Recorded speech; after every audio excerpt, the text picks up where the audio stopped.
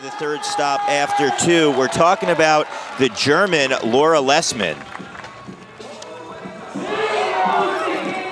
So Lara, a lot of height starting things off, looking back on her second hit.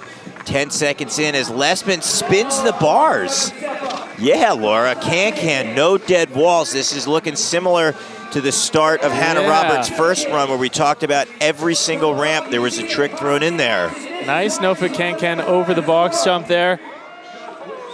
Lessmann, foot plant on the wall to a can. Very nice kick right across, taking the foot off over the driveway.